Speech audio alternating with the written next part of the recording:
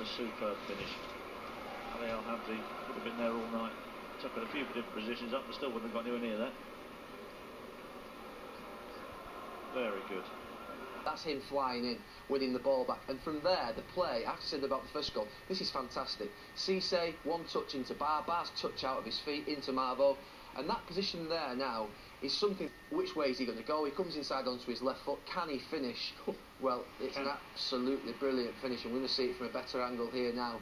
And the power he generates and the accuracy, Bigirimana really is deserving of, you know, winning any game. You could argue they'd won it before then, but that. Wigan Athletic nil.